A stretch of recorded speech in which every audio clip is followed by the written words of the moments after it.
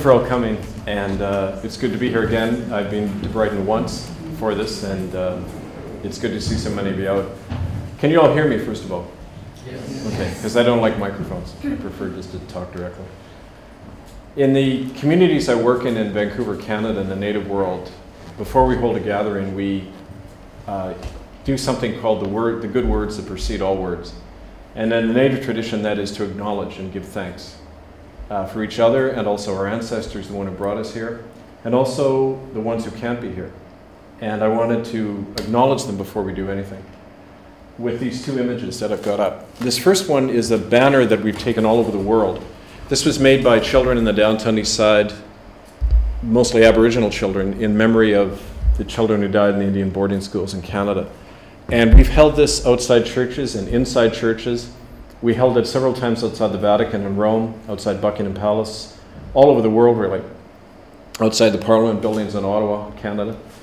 And as part of that work, I began to meet all sorts of different people, including those in the Mohawk Confederacy. And this is a very important symbol. As a matter of fact, the last time I was in Mohawk territory near Montreal, I was given this. It's called the Turo Wampum. And as people in England, it's very important you understand this history because it's the very first treaty that was ever established between the Mohawk Confederacy and the Crown of England in 1689. You see, when the English and the French first arrived in my part of the world, they needed the native people for military alliances and the fur trade and other things. And so they signed a treaty with them, and it was actually devised by the Mohawk, and this represents the two rivers of life down which the native people go in their canoe and the Europeans come in their ship. And the idea that the symbol in the Turo Wampum was that the Europeans and the indigenous people were to go side by side down life together, not seeking to dominate one another. And so on the basis of that recognition, this treaty was signed. It was called the Turo Wampum Treaty. And it wasn't only about indigenous people, it was also to establish the way that settlers were to live in the New World. Not on the basis of being dominated by anybody, but on the basis of equality. So in effect, it was the first constitution in Canada. Now, the Crown of England abrogated this. And that's why the Mohawks gave this to me and actually authorized me to take this message out to my people, which is to say, we have always stood by the Turo Wampum, but the Europeans haven't. The Europeans violated this when they imposed their false jurisdiction on Canada, when they brought in the Indian Act, when they tried to wipe out the native nations that had trusted them and invited them into their territory. So it's, in a lot of this work for me, it's become more than what originally brought me into this work almost 20 years ago now. And we can talk a little bit about that later, I hope, because as we often talk about in our circles in Vancouver and other places, wisdom is held in the group, not by an expert.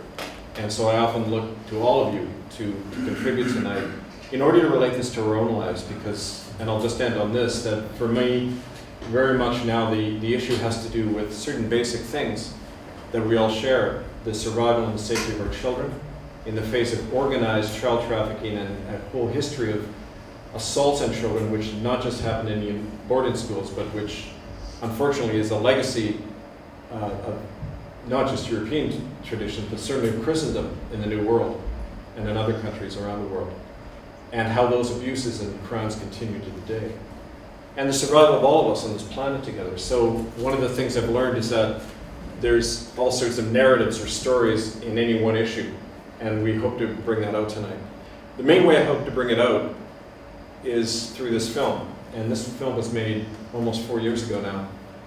And it was done on the basis of an experience I had bringing out these stories as I worked with Native people as a Protestant clergyman on the west coast of Canada. And the way we devised the film was to tell two stories, the story of a white minister and the story of people he was meeting, to put a human face on this whole thing we call genocide. And I'll be happy to share more of that after, but the way we thought we'd do it tonight, because the film is 2 hours long and we wouldn't have time for discussion, we're going to have a natural break in the film at 40 minutes. And after those 40 minutes, we're going to open up for your comments and discussion, questions and everything. And we have copies of the film, we have copies of my books and the other work that we're doing here in England around the world. So we can be, sharing all of that after. So that's going to be the format. And I think I'll just stop there and we'll just watch the film, which actually tells you more than I can right now. And after 40 minutes, then we'll open it up for all of you. Thank you.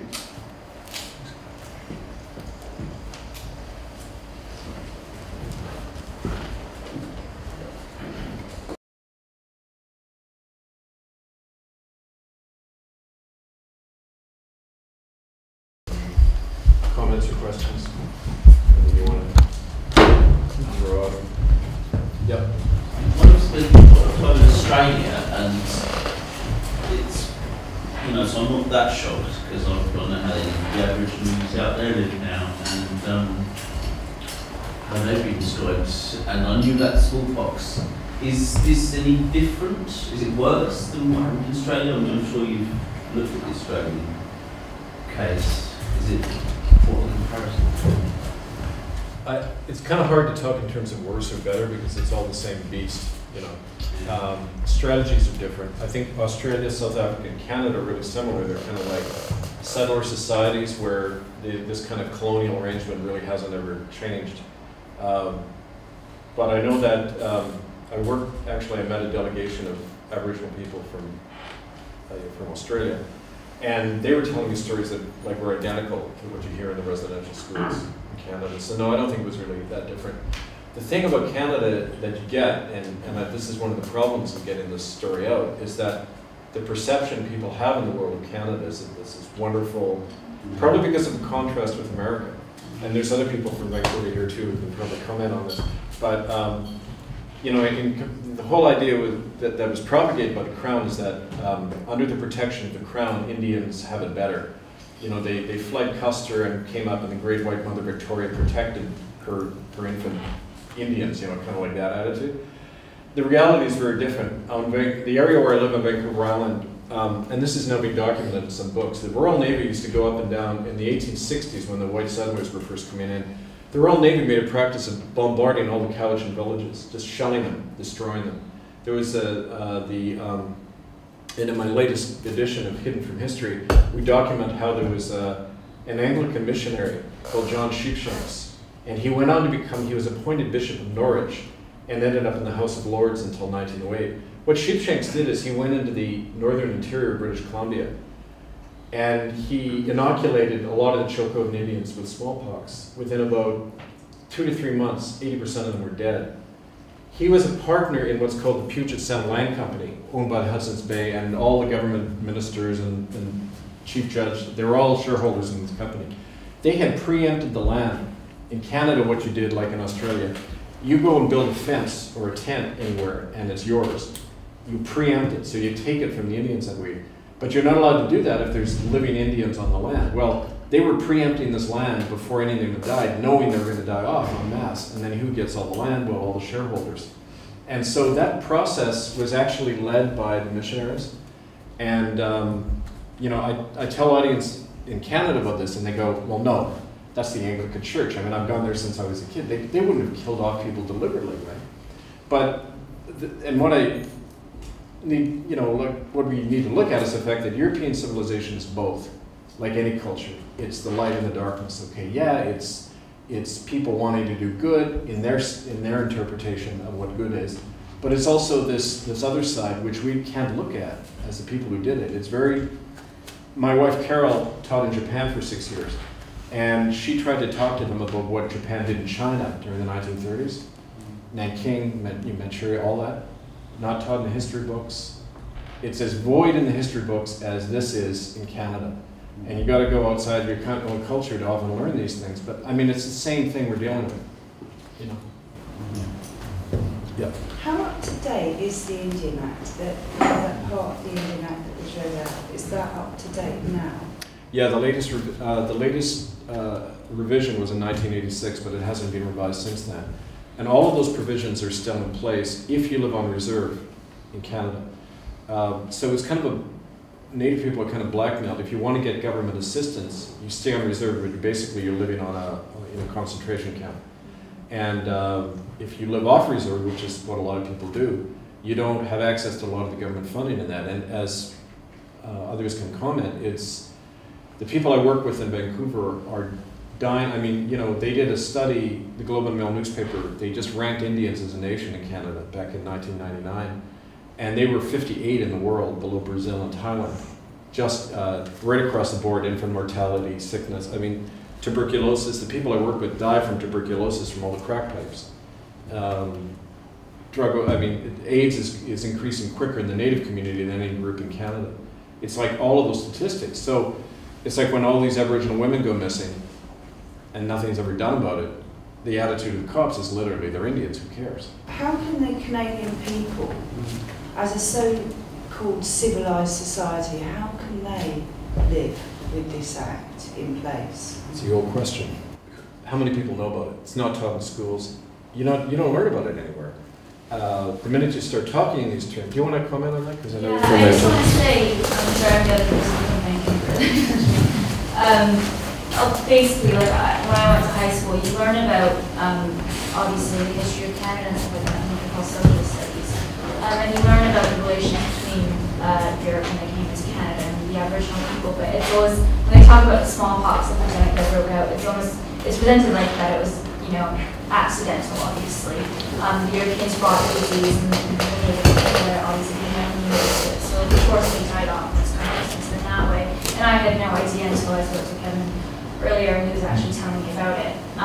In terms of why the Canadian people don't really, like how we can live with it, is the fact that, as he was saying, if they move off the reserves, they lose a lot of the government benefits that they're offered. Like, for example, Native youth, for example, are basically offered free university education. If they can get into university, the government will pay for education. The fact of the matter is not that many Native youth go to university because they don't get in.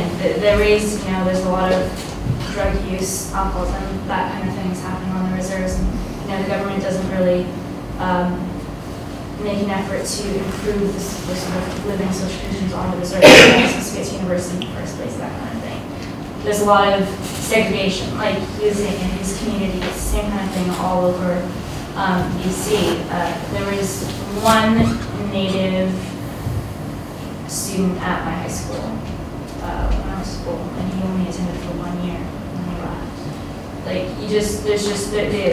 they kind of keep to themselves, but it's just that there's no integration. So if you don't really know Native people, how are you really going to be aware of these issues? You know what I mean? They have to struggle so much to really get their voices heard. And often that's, by them going to the media and doing protests and campaigning. But honestly, like the most experience I have with Native people personally is when they're on the streets trying to sell cartings or begging, that kind of thing. Like, you just don't really have that integration. Yep. How is the residential schools? Were the kids forced to go there, Kevin, or was there a choice for families to?